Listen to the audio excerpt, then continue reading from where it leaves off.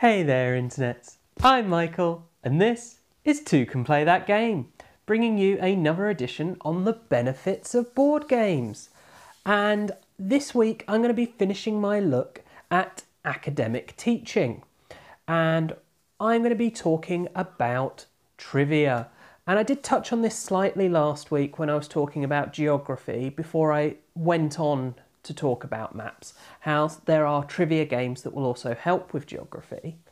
But this week I'm just focusing on trivia as a whole because it is a very broad topic, and it very much is a topic as a whole that games cover. Obviously, some trivia games will focus in on a specific aspect of trivia, such as it might be geography, it might even be pop culture, such as a computer game or a TV show, etc. But I'm just going to talk about it as a whole in general. So the first game I want to talk about is Trivial Pursuit. I don't seem to have it here. Oh, that's right, it's because I hate it, yes. But I'm kind of in the minority here because Trivial Pursuit is probably the most popular trivia game there is. And it's not actually Trivial Pursuit's fault per se that I don't like it. It's just that nature of trivia game that I don't like as a whole. Because the problem with trivia games is you either know the answer or you don't know the answer. If you know the answers, you're going to win. If you don't know the answers, you're going to lose. It is that simple.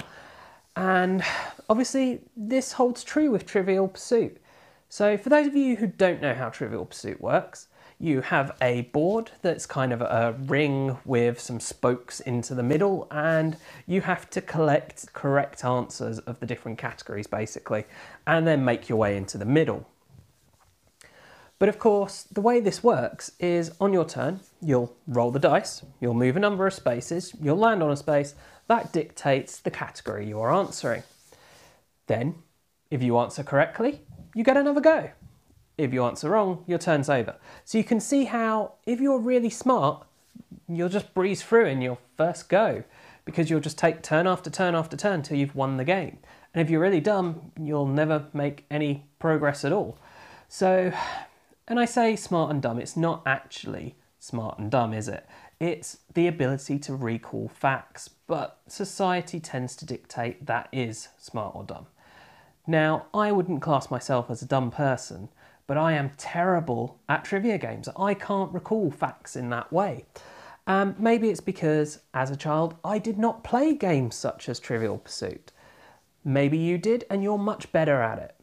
But the problem I have with this game is you cannot have fun and be losing. And that's a really big issue. But trivia games can be useful for teaching facts, as I say. Maybe the reason I'm no good at them is because I never played them. So how do we get around this? Well, there's a couple of options I'm aware of.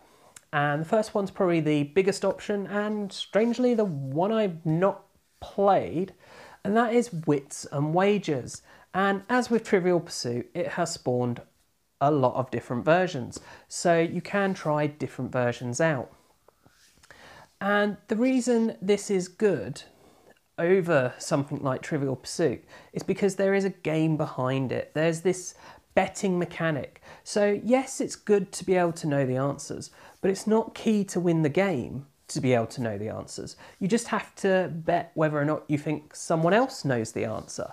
So that can work really nicely to make a better game. And it is one that I'd like to try at some point, but just have never had the chance. The next one I'm going to talk about is probably a bit too narrow for this kind of trivia topic, but I can't really think where else it would fit in. And that is timeline. And the reason I say this is narrow is because it's only about dates.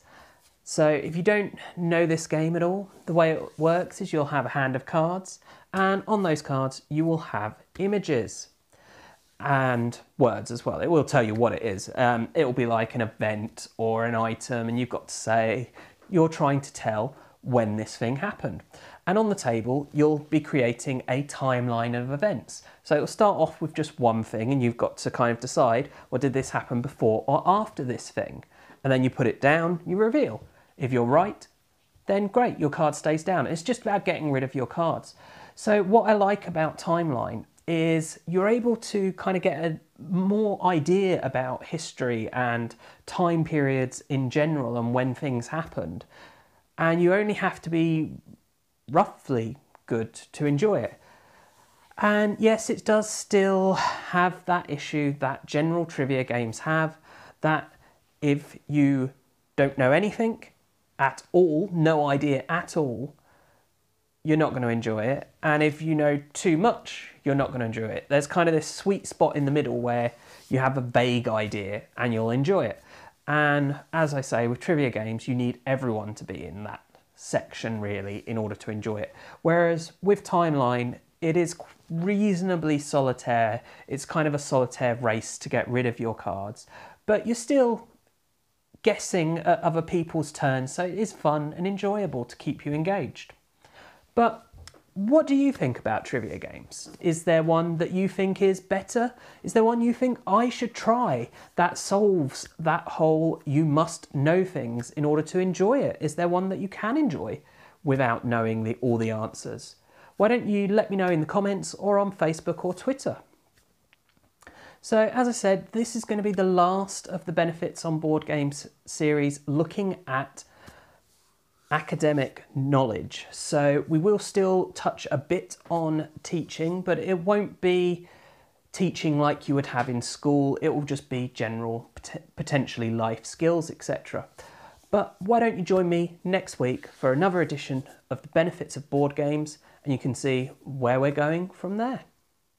And I do hope that you have enjoyed this video, and of course if you have, please do share it with your friends and family and subscribe to the channel.